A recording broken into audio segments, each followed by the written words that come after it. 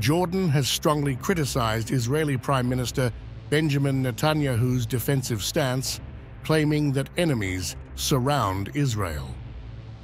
Jordanian Foreign Minister Ayman Safadi countered Netanyahu's assertions by highlighting the readiness of 57 Arab and Muslim countries to guarantee Israel's security on the condition that Israel ends its occupation and facilitates the creation of an independent Palestinian state.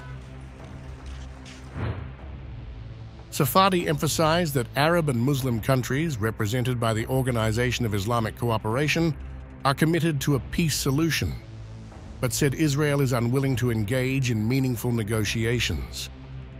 The Israeli Prime Minister came here today and said that Israel is surrounded by those who want to destroy it, an enemy. We're here, members of a Muslim Arab committee mandated by 57 Arab and Muslim countries. And I can tell you here, very unequivocally, all of us are willing to, right now, guarantee the security of Israel in the context of Israel ending the occupation and allowing for the emergence of a Palestinian state, independent state, along the efforts that we all agree.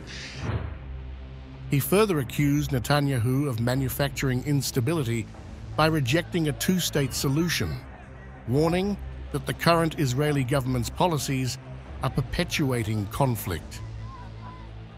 He is creating that danger because he simply does not want the two-state solution. And if he does not want the two-state solution, can you ask the Israeli officials, what is their end game?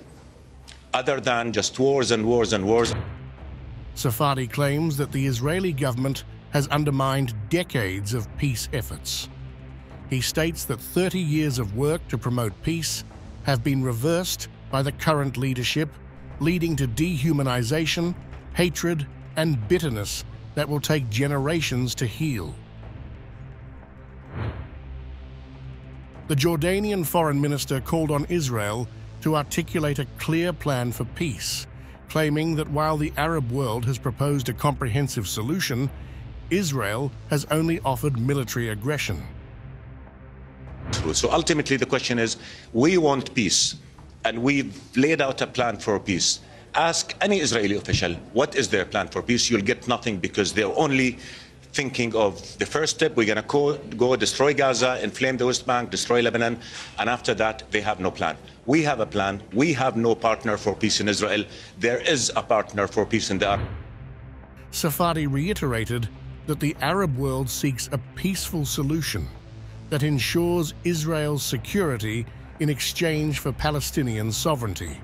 However, he asserted that there is no willing partner for peace on the Israeli side, blaming the current Israeli government for escalating tensions in the region.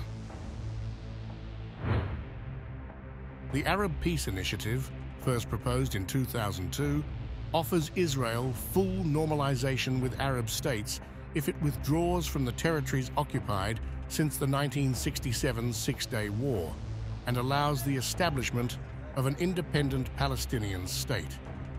Despite initial international support, the proposal has languished amid ongoing violence and political deadlock. Safadi's remarks come amidst growing regional frustration over Israel's continued settlement expansion and military actions in Gaza and Lebanon.